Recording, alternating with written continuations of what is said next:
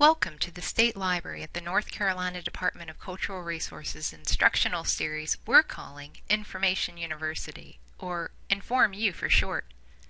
Our work is supported by a Library Services and Technology Act funded North Carolina statewide leadership grant. This tutorial will tell you how you can save your Facebook pictures, videos, updates, messages, and other data from your profile. It's meant for the average private citizen who has a profile on Facebook. This tutorial does not talk about saving a Facebook page, which is what a lot of government agencies or businesses might have. If you're a North Carolina state government agency, contact the North Carolina Department of Cultural Resources, which can archive your Facebook page for you. It is estimated that about 51% of Americans who are 12 and older have Facebook profiles. Many people record events and thoughts on Facebook on a daily basis. Those thoughts or events, including photos and files, are posted using cell phones and other mobile devices, as well as traditional desktop computers. Copies of those photos and files may remain on a computer or phone after you've uploaded them to Facebook, but how many phones or computers have you had in the last 10 years? And how much do you trust your computer, phone, or Facebook account to be around more than a few more years? Websites and trends come and go. The pictures, video, and content posted on Facebook may be something you or your children will want to remember in years to come. While Facebook has been around since 2004, we can't count on it to always be there, and can't trust it will always have all the images and posts we made today. Luckily, Facebook makes it easy to save your stuff. It has a built-in tool that allows you to download data from your profile, so you can easily save your pictures, videos, updates, and private messages. This means all the pictures of events or family members which you may have taken with a cell phone you no longer have and posted immediately to Facebook can be saved elsewhere as well, to be enjoyed for many years to come. There are 3 simple steps to saving your Facebook data. First, go to your account and notify Facebook that you'd like to download your data. Second, wait for Facebook to prepare your files to be downloaded. And third, download the files and back them up. To let Facebook know you'd like to download your data, go to your account settings. There is a link in General Account Settings that reads, "Download a copy of your Facebook data." Then click Start My Archive. Facebook will send a message to your primary email account when your data is ready to be downloaded.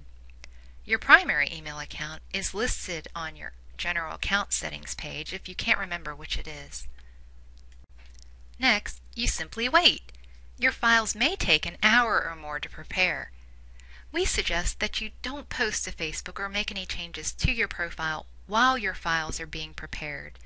If you do make a change between the time Facebook notifies you that your files are ready to be downloaded and when you follow the link emailed to you to download them, you'll simply be prompted to start your archive again.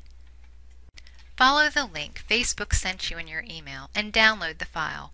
It will be in a zipped format. This just means Facebook has packaged all the files together and made that package smaller so it's easier to download. You'll need to unzip that file to find all of your data. If you try to open the file, your computer should unzip it automatically to make your files accessible to you. If not, you may need to download a program that can read zipped files. The zipped file contains folders named after the types of files inside. The HTML folder has the website code for your photo albums, notes you have posted, everything you have posted on your wall and others' walls, and your private messages with other users. The Photos folder contains individual folders for each photo album associated with your Facebook profile. Inside each folder are JPEGs of all the photos you have posted in that album. Photos will have the same name you gave them when you uploaded them. If you didn't name them, a series of numbers will make up the file name. Videos will all appear in the Video folder. All videos are downloaded in the MP4 format. An index file will also be included with the more personal information that Facebook has about you, your relationship status, birth date, a list of all the pages you have liked, etc. A README text file is also included that provides the date and time you requested the data download.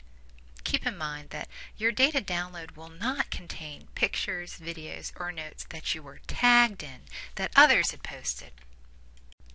Now that you have your Facebook files on your computer, you should also back them up in multiple locations, such as an external hard drive, a flash drive, or cloud storage. Just like Facebook or your phone, it is unlikely that this same computer will be in use even a few years from now. Ensuring that your data is located in at least one other location decreases the likelihood that it will be lost if your hard drive crashes or something gets accidentally deleted. Backing up your files is easy. Some computer systems have a backup system built in. Others require that you install software or perform the steps manually.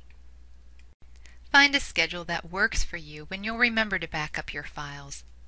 Depending on how active you are on Facebook, you may want to work out a schedule for downloading your data on a regular basis.